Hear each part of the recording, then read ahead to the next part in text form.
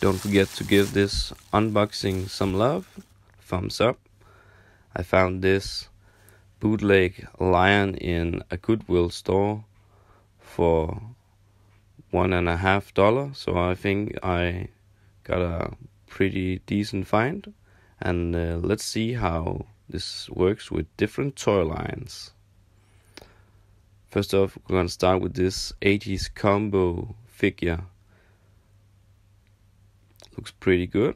We're going next to the Galaxy Hero, also working really good. And now I'm just gonna take some different toys from different toy lines and see how it works, just for fun. Here with a Shrek figure. I actually think it's pretty cool to take these different kind of toy photos with different new and old figures. And here with the Power Rangers villain from the 90s. I hope you enjoyed this little video, and if you did, don't forget to give it a thumbs up. Thank you for watching.